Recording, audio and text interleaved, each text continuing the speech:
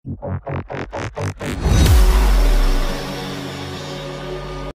students, 10th standard science question oda answer key question பொறுத்தவரை காமனாக சொல்லலாம் அப்படின்னா கொஸ்டின் கொஞ்சம் ஈஸி தான். கொஞ்சம் திங்க் பண்ணலாம் அப்படின்னோம்னா எல்லா கொஸ்டினுக்குமே நம்மளாம் என்ன பண்ணிடலாம், நம்ம நல்லா ஆன்சர்ஸ் பண்ணிக்கலாம். நல்லா எல்லாமே தமிழ் மேக்ஸு சயின்ஸ்லேயும் கொஞ்சம் அது. ஆனால் 7 மார்க்கில் மட்டும் கொஞ்சம் ட்விஸ்ட் வச்சுருக்காங்க, அவ்வளோதான். அதுவும் வந்து ஈஸியாக எழுத வேண்டியது தான், ஈஸியாக எழுதிக்கலாம். ஓகே, இன்சைடு கொஸ்டின் ஈஸியாக அட்டன் பண்ணிக்கலாம். Okay, 1 marks question. அதில் first question answers B.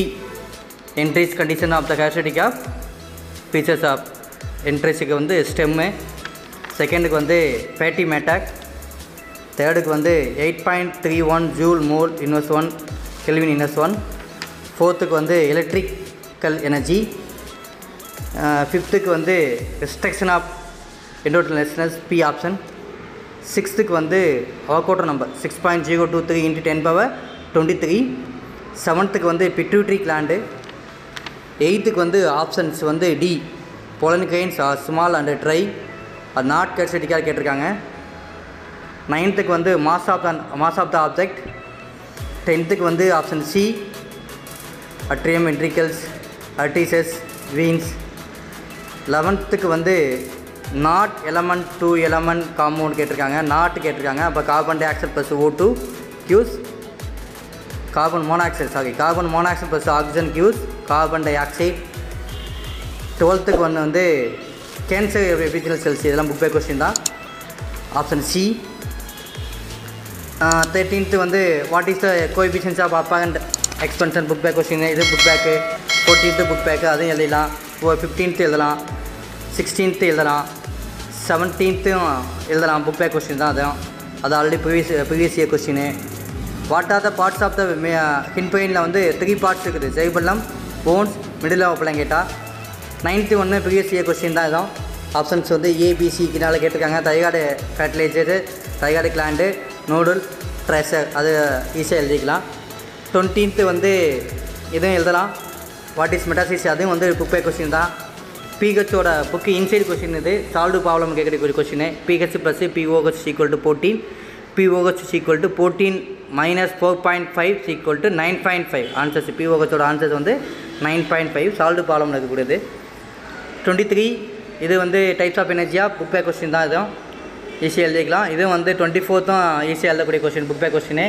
25 book back question, 27 book back question, 28 book back question, 27 book back question தான். 29, 20, 30 எழுதிக்கலாம், இதெல்லாம் ஈஸியான கொஸ்டின். 32 வந்து புக் கொஸ்டின் வந்து ஈஸியான question. Name of the acid கண்டஸ் aluminium பேசி ஒய், ஹார்ட் கொஸ்டினில் கேட்டிருக்காங்க. பீரியாடிக் கிளாசிஃபிகேஷனில் பார்த்தீங்கன்னா dilute and constant nitric acid வந்து டஸ் நாட் அட்டாக் அலுமினியத்தை வந்து என்ன பண்ணாதுன்னா அட்டாக் பண்ணாது. என்ன ரீசன் என்ன அப்படின்னா ஆக்சைடு ஃபிலிம், அதோட சர்ஃபேஸில் பார்த்தீங்க அப்படின்னா ஆக்சைடு ஃபிலிம் வந்து ஆகும். அதனால் due to formation of an oxide film on the surface அப்படின்னா போதும். இது வந்து புக் பேக் கொஸ்டின் தான். Number of moles = number of molecule by Avogadro number NAன்னு எழுதுவோம். அதில் 1.51 × 10^23 அதில் இருக்கக்கூடிய number of molecules. Avogadro number வந்து 6.023 × 10^23 ரேட் பண்ணோம்னா 0.25 மோல்ஸ், 0.25 மோல்ஸு. 33 ஈஸியாக எழுதலாம், பி வந்து ஈஸியாக எழுதலாம், ஏயும் எழுதலாம். அதில் 34 வந்து கொஞ்சம் ட்விஸ்ட் வச்சுருக்காங்க. 34 வந்து கெமிஸ்ட்ரியில் வரக்கூடியது. அதில் ஏ பார்த்தீங்க அப்படின்னா which has the highest number of molecules வந்து 6 litre of hydrogen, which has the lowest number of molecule வந்து 3 litre of oxygens, silent features of modern atomic theory, அது எழுதிக்கலாம். இது ஒன்று மட்டும் ட்விஸ்ட்டு. பி வந்து பார்த்தீங்க அப்படின்னா எத்தனாயிக் ஆசிட் வந்து காம்பவுண்ட் ஏ. பி வந்து அந்த ஈக்குவேஷன் எழுதலாம், ethanol plus ethanoic acid cues